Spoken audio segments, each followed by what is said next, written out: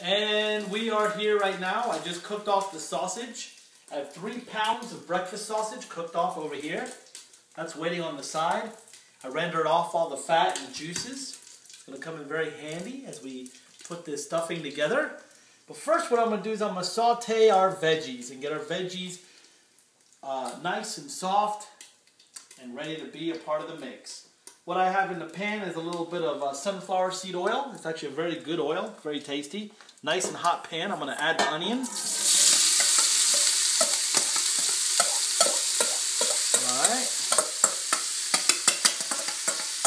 As you can see, it's already starting to smell lovely in here. I'm going to give it a little stir. A little stir right here.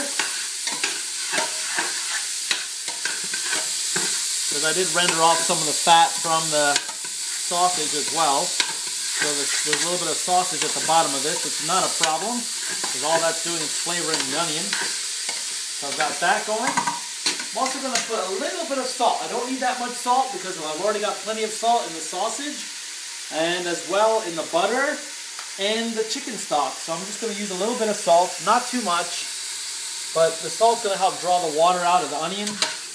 As well, we're going to season in layers. I'm going to add black pepper. Plenty of it. We're going to be very generous with the black pepper.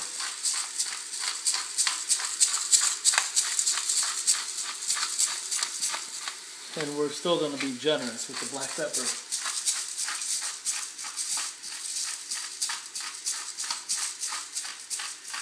We want this to be a nice and spicy dish. It's not going to be overbearing. I'm going to add the celery as well right now. Celery. I've got that in here.